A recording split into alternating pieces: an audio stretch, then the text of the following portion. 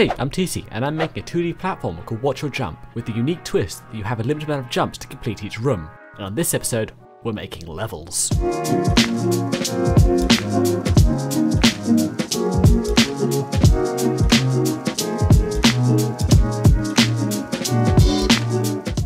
Let's get started. If you remember from last video, there's a thing we need to do first, and that's make a Trello board and plan everything out. So these are the things I want to do today. Respawn points, power-ups, a fan, and levels. But enough talking, let's get moving. First on the list, the fan. No, not that type. This type of fan. I started by opening up Sprite and importing the base wall tile and then drawing on top of it. My inspiration came from these giant air conditioning units you can see on the top of skyscrapers, and I think it came out really well. Next was animation, which took forever, but I think it's really convincing that there's a blade spinning under that when it's just a line that grows and shrinks periodically. After that, I went into Unity to add the functionality. How it worked is I placed an invisible trigger above the fan, and when entered, will apply a force in the desired direction and push them accordingly.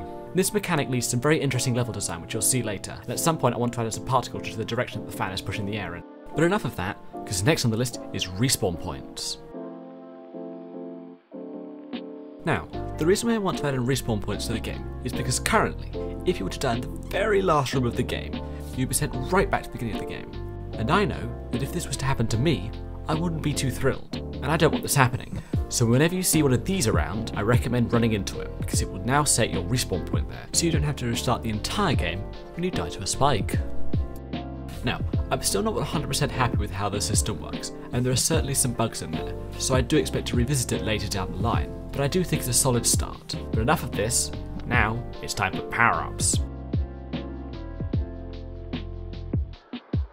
Now, power-ups can be found in all sorts of games, from Mario in the form of these magical mushrooms, in Pac-Man from these large glowing ball thingies, and now in my game in the form of this temporary circle with a plus in it. How they work is that if you run into them, the jump counter will be set to max. This will be useful in longer rooms when you may be running low on jumps. And on that note, the moment you've all been waiting for.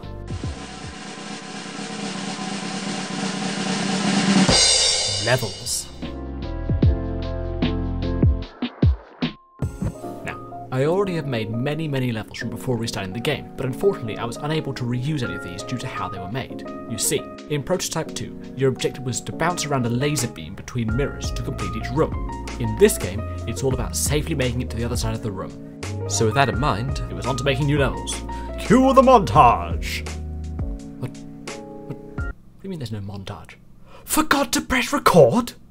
What? Dearest viewer, I regret to inform you that there will be no montage due to the forgetful nature of past me to press the record button to demonstrate the capabilities of my amazing ability to construct levels. But anyway, now we have levels, and they are starting room, multi-directional room, wall jumping room, double jumping room, fan introduction room, long room, horizontal fan room, annoying spike room, easy spike room, tall room, and exit room. Phew! All of these rooms make up World 1 in Watch Your Jump. What to world, I hear you ask? Well, dear viewer, that's a good question. Think of them as levels with new art and mechanics, like a Mario, where you start in the overworld and then go to the underground. Similar concept. There are still a few more rooms that I haven't shown you because I don't want to ruin the entire game, but that's a good taste of some of the ones in there. And so that's levels. But wait, there's one more thing I want to show you before you depart. The dialogue system.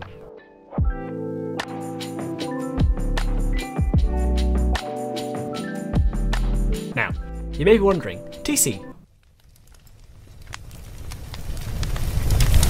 why do I need a dialogue system?